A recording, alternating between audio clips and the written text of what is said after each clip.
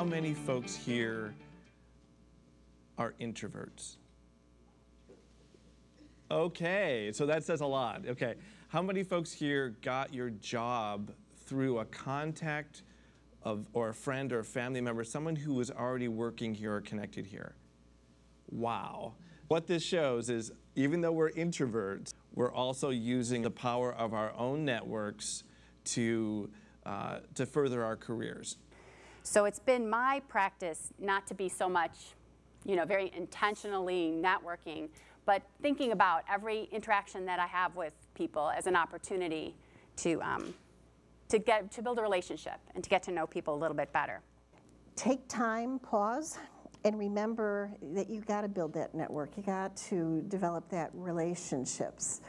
And as you do that, it might be 2 minutes at the coffee pot rather than hurrying back to your office.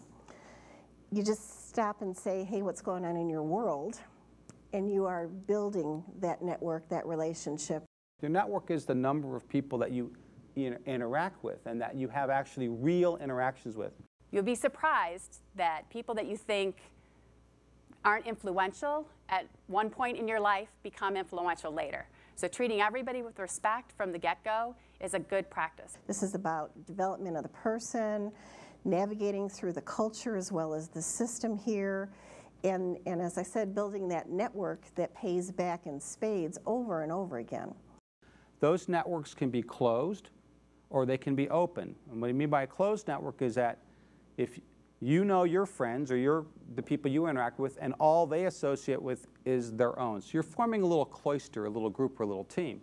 On the other extreme is what are called completely open networks, where you're kind of at the middle of this hub. The people that you talk to don't really talk to each other. They talk to other people. And if you do that right, that is actually putting you in what's called a broker position, where you are actually helping different organizations and different you're helping to build bridges across other people's networks. One of the skills you have to really remember about networking is not just you're telling your story or trying to sell yourself, but you have to really be listening. So that's a skill I think that is very essential to networking, because you have to listen to the needs of the people that you are networking with and listen to what they do and what they're interested in and what they're passionate about. And that way, later on, when you come across some opportunity that if you had this partner that you know from your networking experience, you'll know enough about them and what they do to ask them to join you in this endeavor. How many folks lead people? Okay, so a handful.